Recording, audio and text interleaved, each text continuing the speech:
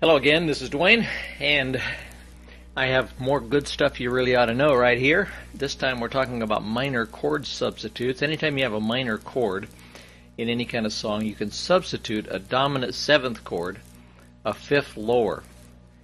If that sounds like a foreign language, let me explain a little bit. Let's say that you have an F minor chord in your song. You could count down 5 notes down the F scale. What would that be? B flat would be the 5th note below F if you're in the F scale, wouldn't it? So you gotta count down the scale that you're in. If the chord is F minor, then you gotta think in the key of F. So you go down 5 notes and you come to B flat. Well, you can substitute a B flat 7th for that F minor chord if you want. You don't have to, of course, but that's always an option.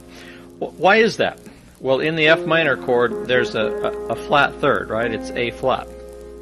That A flat becomes the 7th of the B flat chord, doesn't it? So it just is a nice way to substitute. Let me play a little more. Let's say that we're playing "Oh Danny Boy."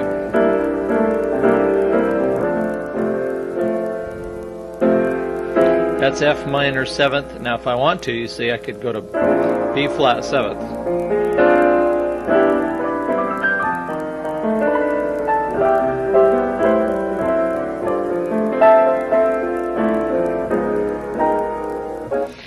So chord substitutions have a lot of potential to make your playing sound original, don't they? And there's many chord substitutions, but this is one of the main ones that you'll want to master. For any minor chord, you can go down a 5th and build a dominant 7th. Okay?